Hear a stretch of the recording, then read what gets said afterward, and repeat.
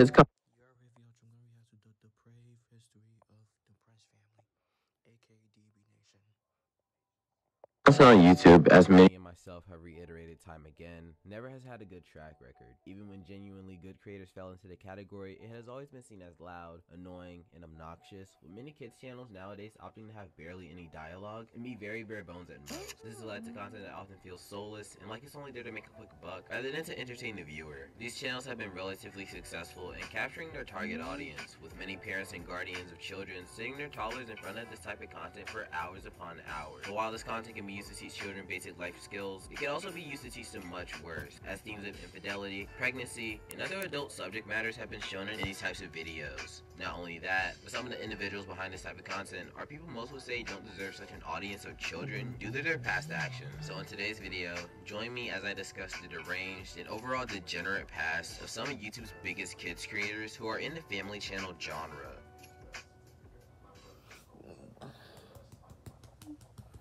Damien and Bianca, two of YouTube's biggest stars in the family channel genre. With 4 children in their household and a channel of over 10 million subscribers, these two have become what many would say are internet celebrities. While on the surface, their content is what you'd expect out of people who open their videos off like this.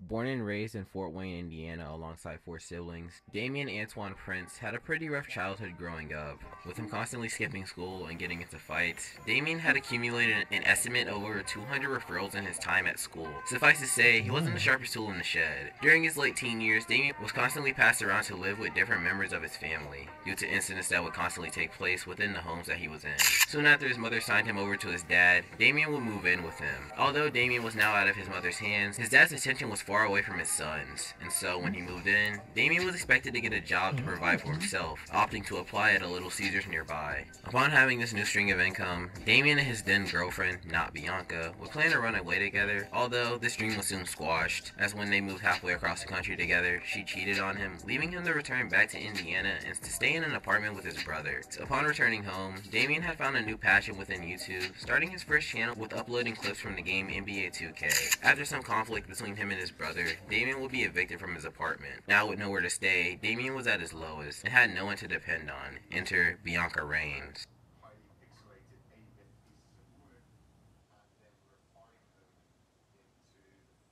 Bianca and Damien had met beforehand at Little Caesars when they both were co-workers, Bianca at the time being 15 years old in her sophomore year of high school, and Damien being at the very adult age of 20 years old. Yeah, Bianca was a victim. Bianca had come from— Yeah, that's weird, bro. 20-year-old Damien meeting a 15-year-old Bianca, that's mad weird, but that's wild, bro.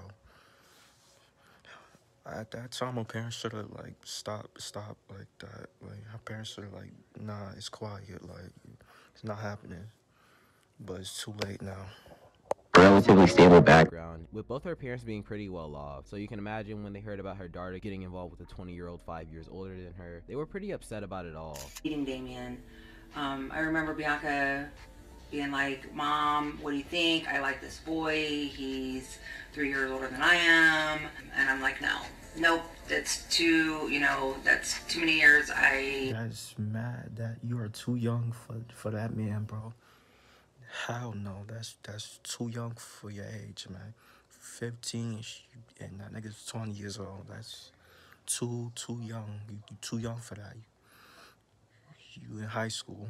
He's not. Don't approve of it. I want you to live life. Ain't nothing that they want at that age other than something that I don't want to think my child, having or being in a relationship or anything like that. Nonetheless, Bianca and Damien still had what they had and kept the relationship going regardless of outsiders' opinions. After a while, a 22-year-old Damien had a child on the way from a now 17-year-old Bianca. This led to Damien being fired. I mean, that's still weird, bro. That's mad weird, bro. Nah, getting a 17-year-old pregnant, she's still a minor, bro. I know, like, other cities have different, like, laws of when it comes to age, but that's That's mad weird, bro. That is weird. From Little Caesars on the spot. For obvious reasons. With no money to support his family, this led to Damien returning to YouTube with Bianca on a channel called D&B Nation. They went through the typical stages of starting a YouTube channel and only got their first feel of success from a breakup prank video, earning themselves over $18,000 on their first check, which soon went up to over $100,000 on their second. The two had found a formula that worked and weren't going to let it go anytime soon, even to this day making videos in the same vein. But as you all know, with success comes controversy, and these two are no strangers to it. Damien and Bianca's videos had started off with mindless fun. However, over the time, the two started to get a bit more, let's say, adult with their content, with videos like Caught in the Shower with Twin Sisters prank having very uncomfortable and unsettling undertones. I mean, And they did it on their family channel. They didn't do it on the D&B Nation. They did it on their family channel, the Prince family channel. We're looking at a video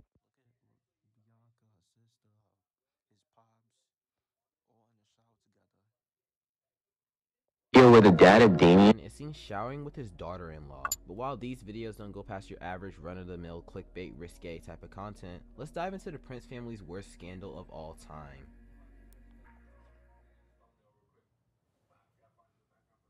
In early 2017, Damien and Bianca would start up their very own university. Not a real one, because that would be a travesty, but a content creation course designed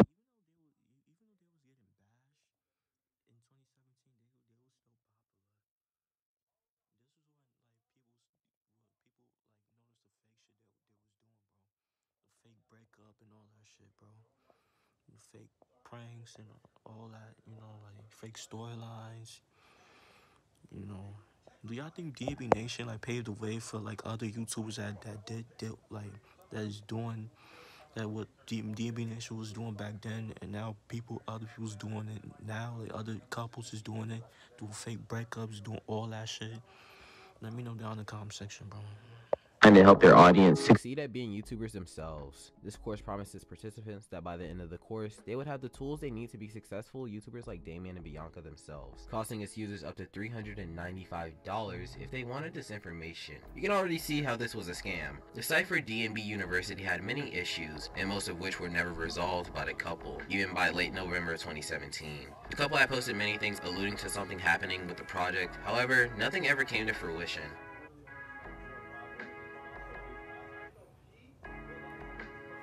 Skipping over the near breakup situation because, well, to be quite frank, I believe it was quite fake, let's jump to a controversy that somewhat ties back to the beginning of Damien and Bianca's relationship, back when she was 15 and he was 20. On February 3rd, 2021, the Prince family would upload a video with a very weird premise. In this video, Damien and Bianca would sift through a collage of young girls and be asked to guess their ages. All of this seems pretty harmless until you get into the video itself. Damien, as we all know, has no problems with dating underage girls, and so when you look at a video, It's the facts though. He dated Bianca when he dated Bianca when he was a teenager, underage teenager. of him complimenting a 15-year-old girl on the look of her cleavage, you can see the problem here. Not only that, but the thumbnail for this video is very out there to say the least. Yeah, bro, that's OD, bro. He ODing, bro. He bugging out. Saying Zam, she's 12, and the thumbnail saying she's 12, Zam, like, and Zam, and she's spicy. Damien in the corner saying, To what the audience would assume is a 12-year-old girl from the thumbnail. Thankfully, the girl in the thumbnail wasn't actually 12, but a lot of the victims, that's what they called them throughout the video, were underage. of all the creators I've had the displeasure of covering, none have been as deranged and perverted as the Prince family. From Damien being a groomer to the weird and distasteful pranks have cemented themselves in my mind as the worst family on YouTube.